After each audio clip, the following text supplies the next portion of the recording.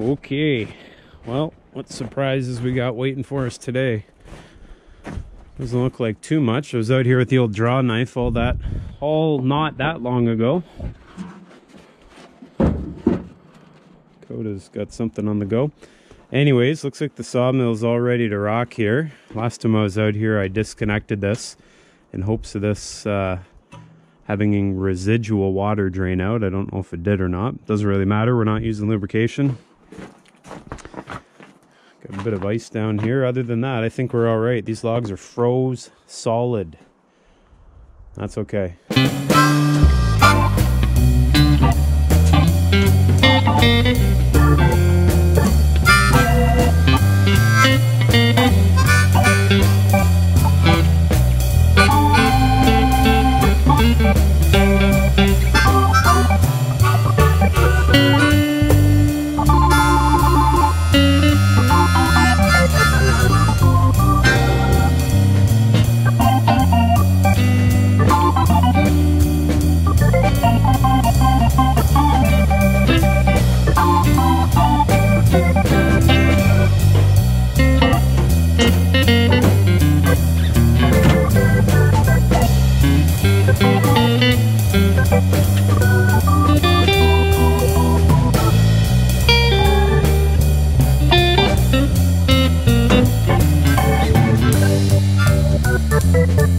Alright, well, I was just about to fire this thing up and I thought to myself, you know what, I should probably look a bit closer in here because I always talk about this thing running so good. Well, there's a reason it runs so good.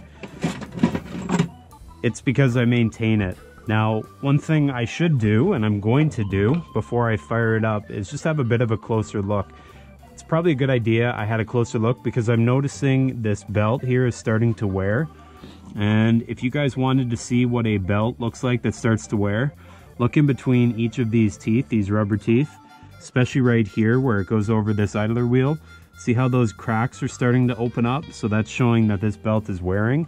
So if you're going to prematurely replace it, well, I guess replace it before it breaks, this would be the time to do it.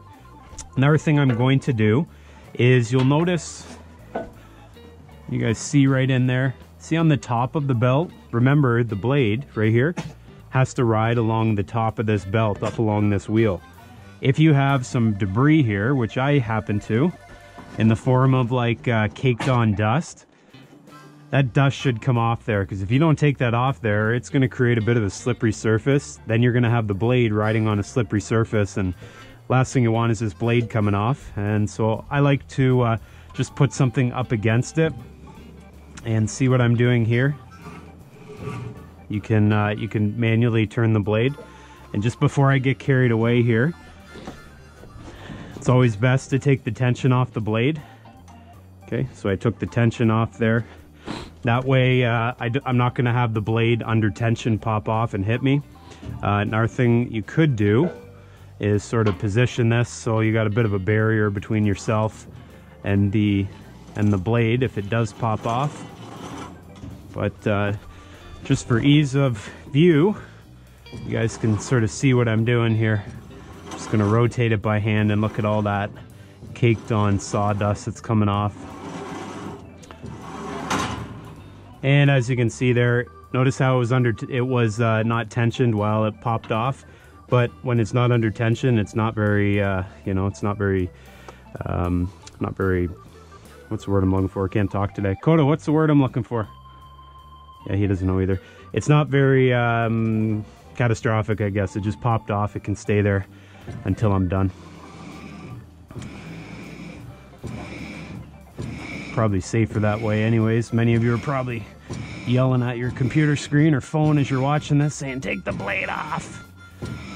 Probably right. You probably should take the blade off before you do this.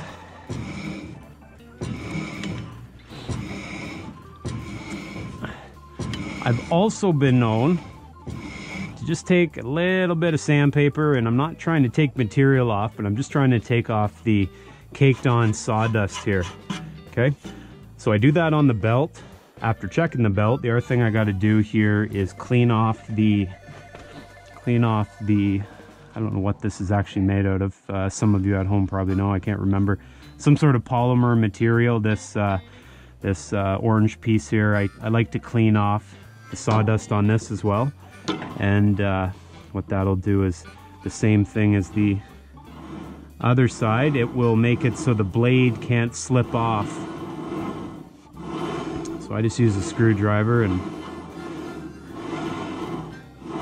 clean off one groove at a time. Let's clean that one off.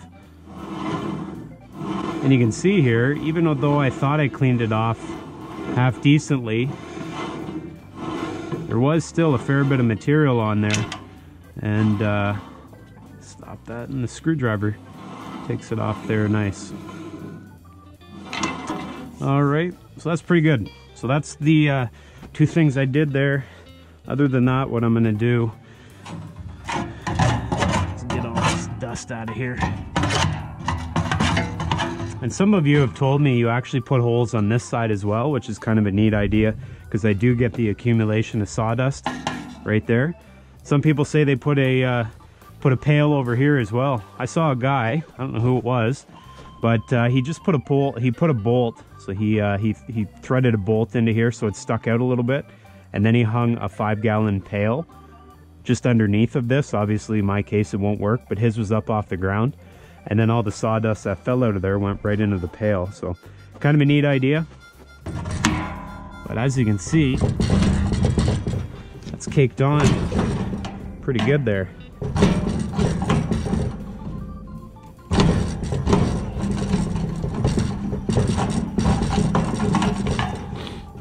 All right, I like to, when I'm down here as well, I have a look at these, and I'm looking at this one in particular.